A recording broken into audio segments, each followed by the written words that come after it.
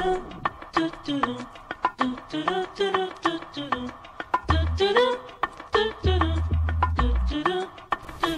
y'all, I'm sorry, y'all.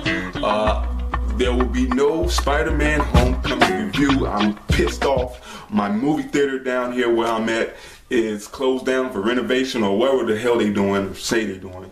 So I haven't, been to the movie theater. Usually they open up when they have these movies like a day before they come out, like the Thursday, before the weekend.